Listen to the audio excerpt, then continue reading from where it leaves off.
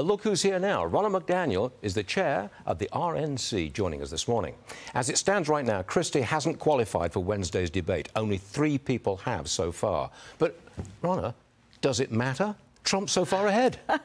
Well, we actually are going through the process, and there are going to be votes, and delegates need to be awarded, and there are bylaws, and that's going to go through, and the voters will decide.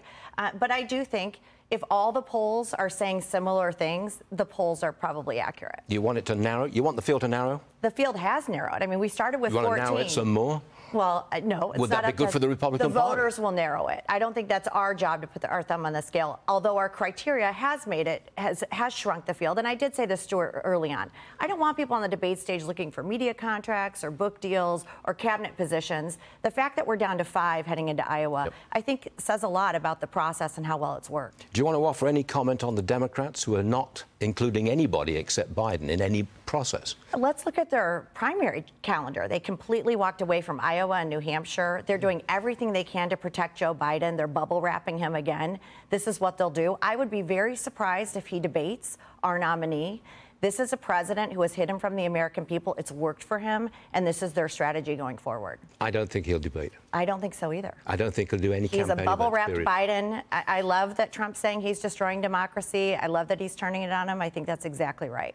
You've recently been under some fire, under some criticism. I have? I don't know what you're talking about. Yeah, we've covered the story occasionally. Yeah. You come under fire from your critics. Vivek Ramaswamy, for example, is one of the candidates. He's calling for your resignation. Would you like to respond? You know, all of these people, they're the same ones who said we shouldn't have had Fox do the first 2 debates, right? Because it was too liberal of a network.